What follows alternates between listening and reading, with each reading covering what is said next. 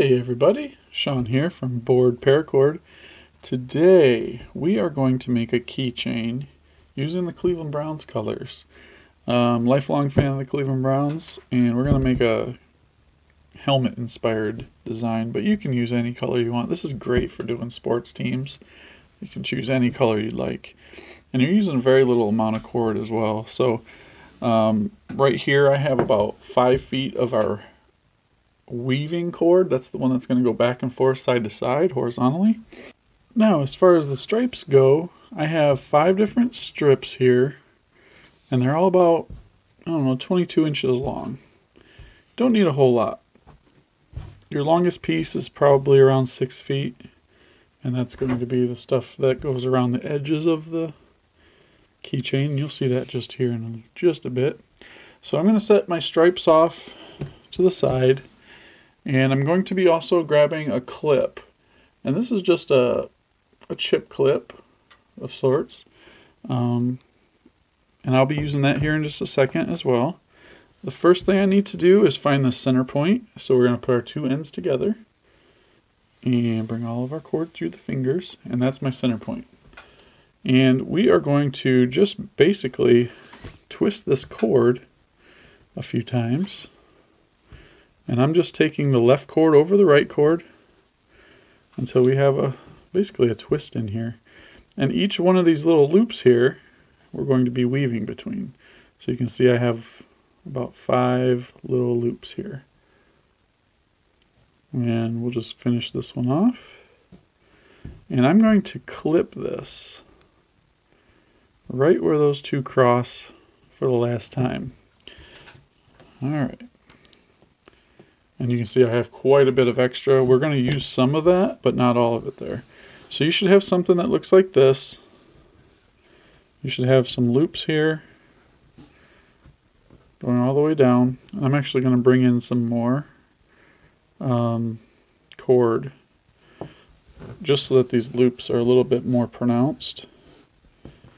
I can use some of this cord that I have down here at the bottom. There we go. Alright, so you see we have 1, 2, 3, 4, and 5 loops that our cord will be passing through here.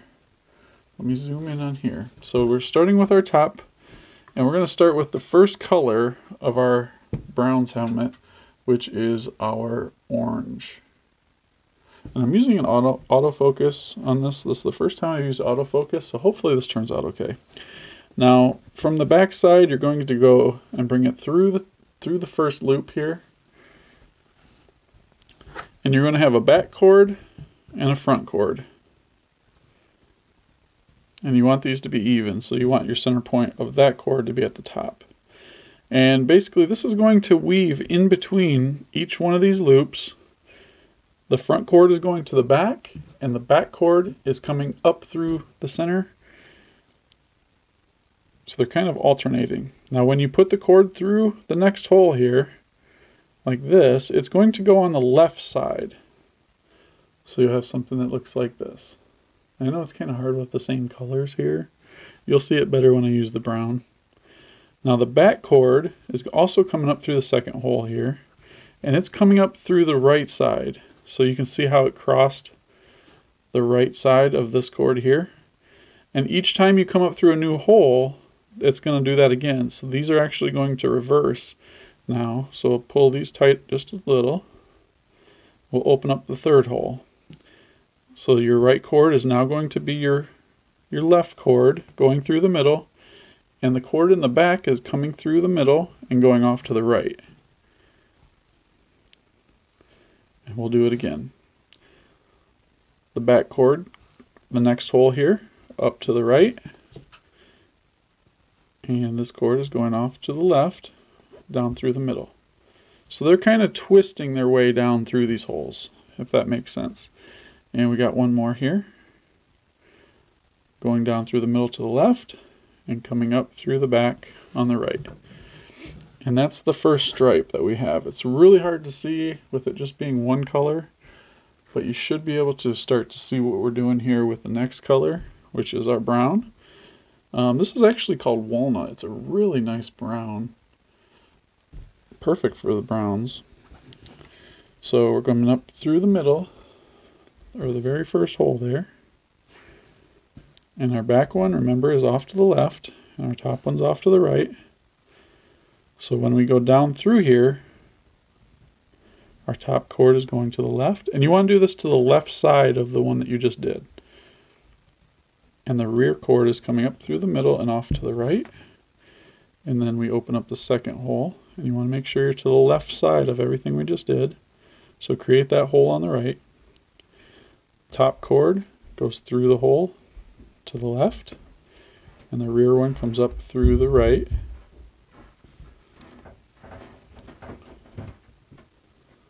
And then we have our this is the fourth hole. Top one off to the left through the center, and then the other one to the right. And we have our final hole here. Down through the center and off to the left, and this one comes up and to the right. So you should have 2 cords coming off to the right, and you should have 2 cords through the back side and off to the left. Alright. And it looks like my orange one is quite a bit shorter on this side, which is not a big deal because we're going to tighten this all up. And we're going to move to our white one. And I'm going to do this one, and then I'll finish it up, do the other 2 off camera, and I'll come back to show you how to tighten everything up. We want to find our center point. Finding the center point is probably the most important part of this step, and that's just so that you don't have a really short one like this orange one here. Alright, so we want to move everything off to the left, and open up the second hole. Our top cord is going to go down through the second hole and off to the left. And the one in the rear is coming up through the hole to the right.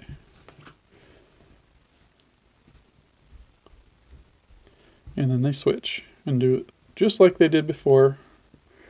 Off to the left when you go down, up through the right when you come up. You want to keep everything on the right side. So from the bottom up to the right, well, I've been doing the top down one first, so cross over to the left, bring this one up to the right. And we'll go to the last hole here, down to the left, down to the left, up to the right. Just like that.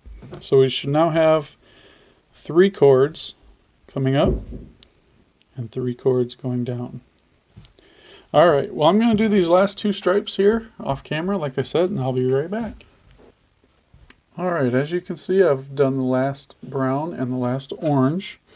Coming up through the last loop here, we have our first orange, our brown, our white, our other brown, and our other orange. And those should look like the stripes of the helmet or whatever you're doing. That's how they should go. And then these are our 2 main strands that are clipped in. And then we should also have the exact same pattern, which we do, just like that, on the left side. Now we just have to tighten this up. Now I want the top to have enough room to spread out the entire 5 strands here. So I need to pull a little of my orange a little tighter here, or I mean a little looser to loosen this loop up, but ultimately I want it to lay flat right along the top, similar to this.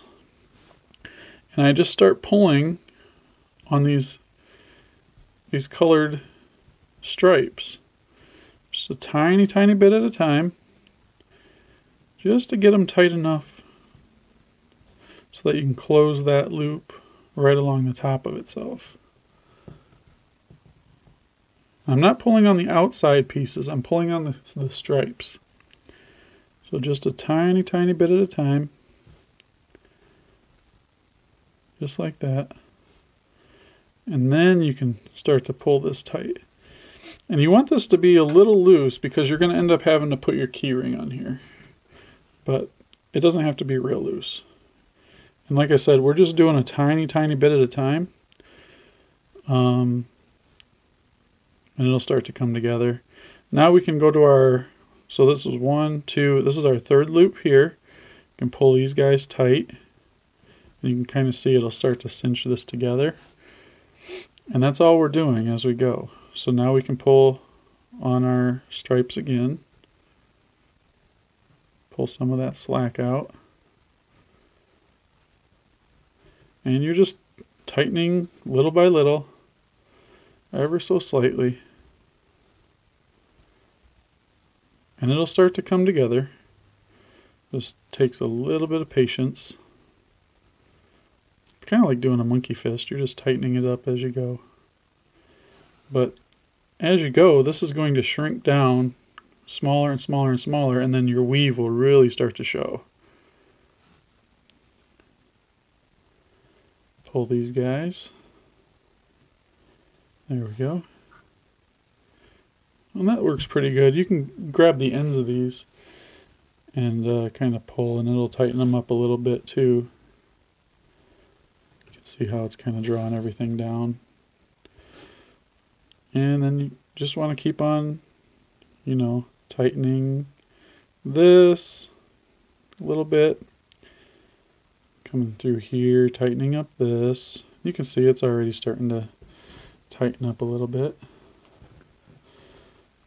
Well, I'm going to get this nice and tightened up. Just take your time. There's no rush on this. Just take your time, tighten everything up. Make sure your stripes are all even.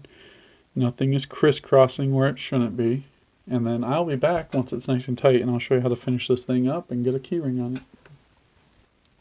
Okay, so you can see I've got this nice and tight, and now what we need to do is figure out how we're going to finish this. So we have our 10 chords that we need to finish, and JD does a very good job at finishing this. I don't know that there's a better way to do it. I would love in the comments if you come up with a better way. Please put it in the comments. It's going to get finished with just a cobra weave. So what we're going to do, these are our main cords that go around the edges, and that's also the cord that makes our loop here at the top. So we're going to take our left one over the top and off to the right. And then we're going to take our right cord over top of that one, take it around the back, and bring it up through the loop that you created on the left, and pull this tight. And then we want to kind of cinch this up. You can tighten this, cinch it up, tighten it, cinch it up. And that's going to lock in all of our chords. Just like that. And we're going to do another one. So the one that went over top is our right chord now. That one's going to go over top again. The left chord will go over top of that one, around the back, and up through. Now, one thing that I like to do instead of having two burn points, normally what you do is cut it here, cut this cord off. You'd have this tight. You'd cut it off here, melt it, and fuse it here. And you do the same thing here and fuse it here.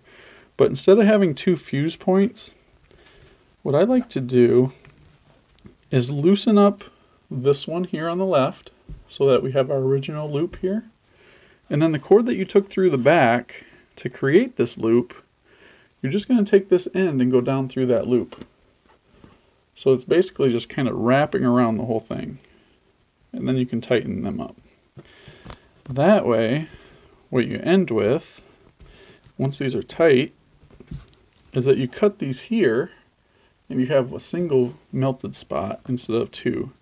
And it still looks pretty good. You'll have a front and a back, of course. This would probably be the back side where we're going to fuse it. Just make sure everything is nice and cinched up. And grab my handy dandy Fisker scissors. These are great. We just started carrying these on the website. These are the soft grip handle Fiskers. Got quite a few of these in stock. Very, very sharp. We also have, these are our base model Fiskers that we carry. We also have one called a Razor's Edge, and then another one called Amplify. Incredibly, incredibly sharp. These aren't as sharp as the Razor's Edge, but they are very sharp. So we're just going to cut these very close to where they come out at right here. And you can see they just go right through that. And then I've got my torch lighter. We're going to melt these. Oh, and you want to grab a smoothing tool. Don't forget a smoothing tool. It's one of the best tools you can have. And that's going to basically flatten out our melted point here. And I can't really see the flame because of the lights that I'm using. And I ended up kind of melting a little more than I wanted there. But I used my smoothing tool to flatten everything out. Now you could leave these just how these are. They're not going to pull back in because I have this pulled really tight. But I do want to cut them. I don't want them that long at all. So I think I'm just going to cut them here and then let these fray out. So with my Fiskars scissors, we're just going to cut through these guys just like that. And there it is. That is our finished, well, nope, not finished. Where'd my keyring go? Got to add the keyring, and that'll be it for this one. Well, I hope you guys liked this video. I'm going to do a premiere on this one tonight, and watch the video premiere with you guys. So hopefully I can get some people in the chat. There we go. Everything you see in this video, keyrings, paracord, smoothing tool. Don't forget a smoothing tool. I don't have the clips on the website. I got these off of Amazon. I got 20 of them for like 10 bucks. And then even the torch lighters you can find on our site. But there it is. The Cleveland Browns or any sports teams keychain key fob.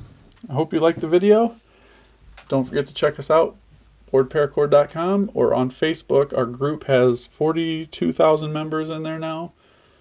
Check it out. It's facebook.com/groups/paracordon. And until next time, paracord on. Do me a quick favor and hit that subscribe button to your left. There's other great videos all the time, and there's a few to the right side of the screen, and you can also buy Paracord at our site with the link at the bottom left. Thank you again for watching.